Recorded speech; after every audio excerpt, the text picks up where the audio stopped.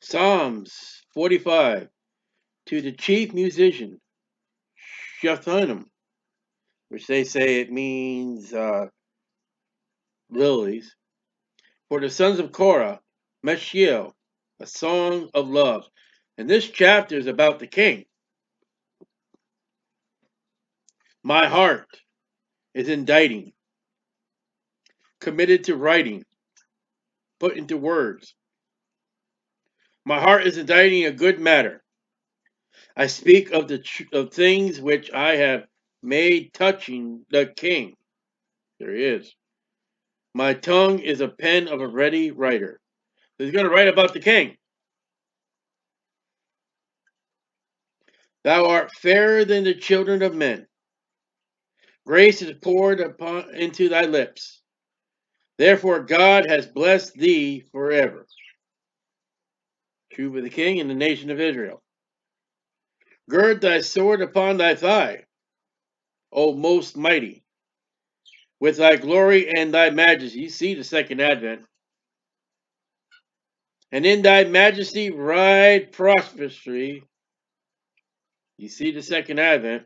Because of truth, Jesus, and meekness and righteousness, all Jesus, thy right hand, I always said the right hand, Jesus sits at the right hand of the Father, shall teach thee terrible things. And terrible things mean things that incite terror. And when you realize what's going to happen at the second advent of Jesus Christ, that man, the goats, who have not helped the Jews, who disrespect and hated God and loved the Antichrist, they're wiped away with that sword called the Word of God, that fire coming out of his mouth. Thy arrows are sharp in the heart of king's enemies, death. Oh, that's where they get Cupid from. Little guy running around shooting arrows in people's heart ain't going to bring love, it's going to bring death. Whereby the people fall under thee. Second advent. In Joel chapter 2, I believe it, Joel 2 or 3 talks about that. Listen, when the Lord Jesus Christ comes back the second time, he ain't coming back as a baby loving, and he's coming back with vengeance. He's coming back to lift up the people of Israel. Thy throne.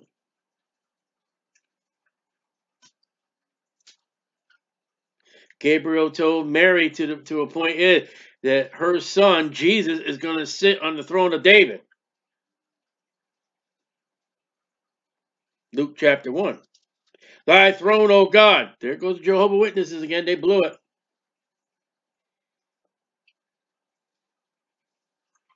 Is forever and ever.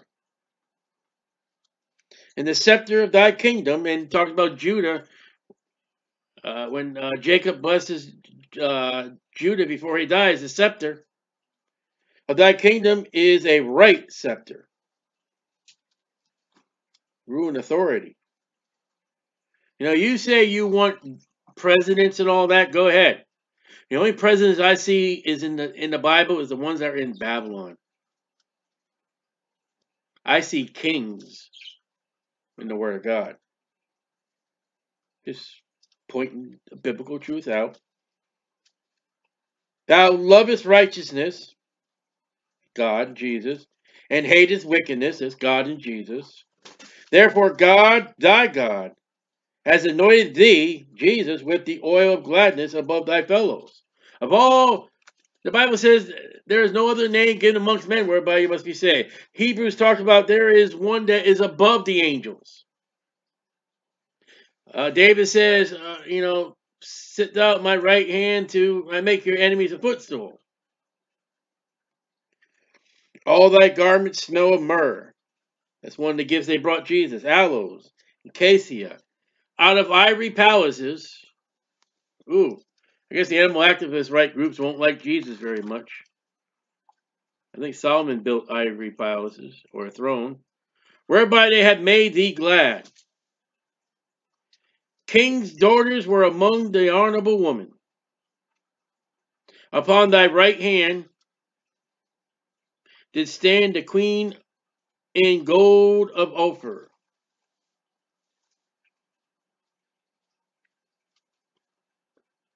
If the king is Jesus Christ and the church is called the bride of Jesus Christ, guess who that queen is? So the church is not the daughter. The church is the queen, the bride of Jesus.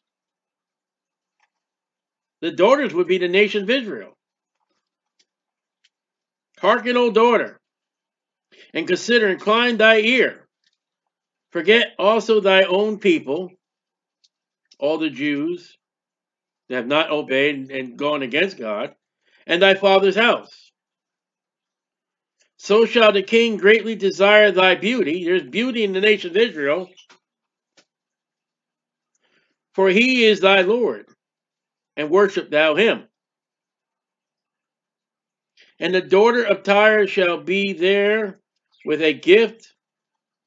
Even the rich among the people shall entreat thy favor. The king's daughter is a glorious within. Her clothing is of wrought gold. You see Proverbs 19, 7 through 10. She shall be brought unto the king in raiment of needlework. That was the priest and the high priest. The virgins, her companions that follow her, shall be brought unto thee.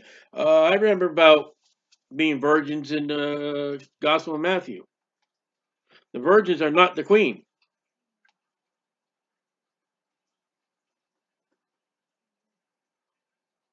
Remember, the virgins shall be brought unto thee. Remember, there were 10 virgins. 5 had the oil, 5 didn't have oil, and the bridegroom came.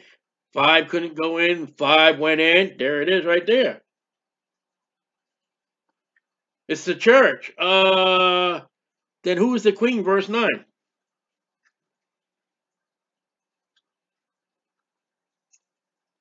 Gotta have scripture with scripture. The virgins, her companions that follow her, shall be brought unto thee. Follow her, the queen, the king's daughter. Maybe those virgins are the nations that helped Israel during the tribulation. With gladness and rejoicing shall they be brought. They shall enter into the king's palace. There's the 10 virgins. 5 of them got to go into glory. 5 of them didn't get to go in. We're reading the finished story of the 10 virgins. With gladness and rejoicing shall they be brought, and they shall enter the king's palace. Instead of thy fathers shall be thy children. What's the fathers of the nation of Israel? They rebelled. They went against God. The fathers crucified Jesus Christ. The fathers, Jesus said, killed the prophets. Whom thou mayest make princes in all the earth. Nation of Israel, like unto princes, over a throne of the government. And the throne is Jesus Christ. I will make thy name, Jesus, to be remembered in all generations. Therefore shall the people praise thee forever and ever. That's Jesus. There he is.